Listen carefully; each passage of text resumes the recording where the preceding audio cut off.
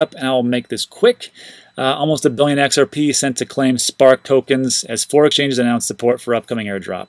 First of all, what the heck is Spark? Spark is a token of the Flare network, and the Flare network is a Turing-complete smart contract platform that integrates the Ethereum virtual machine. Its native asset, Spark, is a governance token that can be used as collateral without application. So what they're really much saying is that they're going to take XRP and give it the smart contract functionality. Fantastic, right?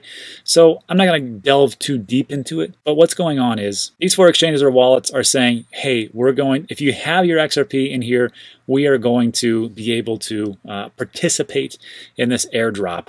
And that's Uphold, GateHub, Anchor USD, and Bitrue. I've heard of Bitrue, I've heard of Uphold. The other 2 I have no idea, so I don't know.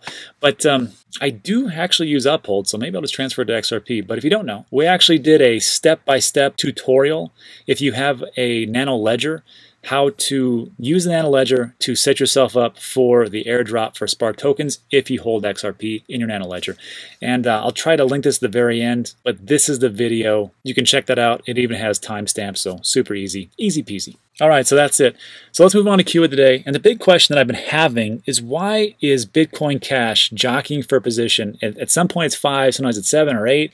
What is going on, especially with this hard fork? Because I got to tell you right now, I got to tell you, I'm sick of forks. I know that's the beauty of cryptocurrency, and everything can be done by that, and that's the, the fairest type of thing, but I'm tired of Bitcoin forks. I think it's stupid. So let's get this guy in here who can actually answer some questions.